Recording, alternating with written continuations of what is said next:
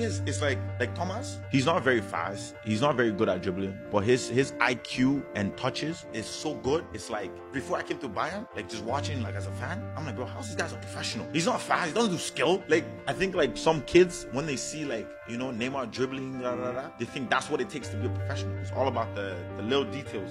If your ability to play two touch and your first touch is so clean, nobody can touch you on the pitch.